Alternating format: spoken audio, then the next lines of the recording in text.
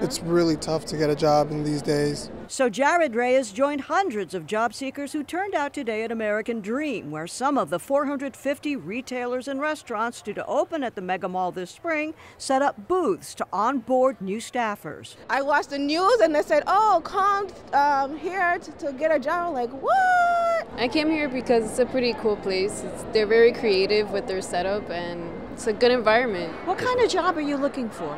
At my age, I'll take anything. I'm really appreciative of a job. Has it been hard to find a job?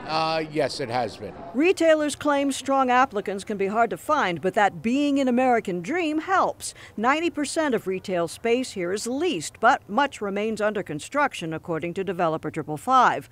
More than half the complex will focus on entertainment.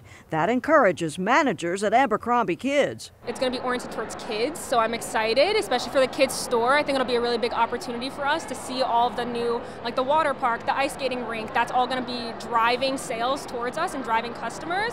So I think it's going to be a great location for us. I'm local to North Jersey, so waited half my life for this building to open, to be part of this. Rich Yanez manages the It's Sugar candy store, the only retailer currently open at American Dream. He says business is sweet. It's been way over our expected plan.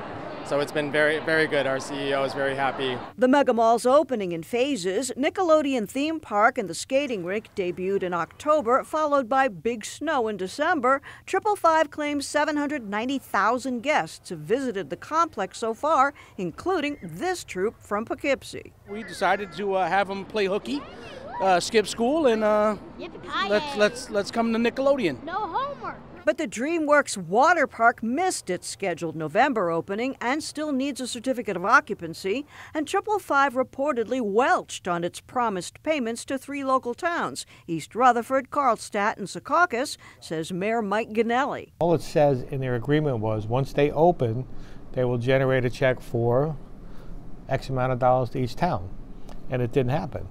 So it's like, what are you doing? Ganelli says 555 claims payments aren't due till the entire Mega Mall's fully open, but that's not his understanding of the deal. There's a lot of things open. I think they drew in almost 1 million people already. We have to make it work for us all.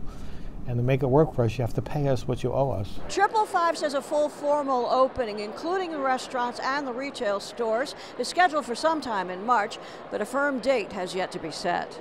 In East Rutherford, I'm Brenda Flanagan, NJTV News.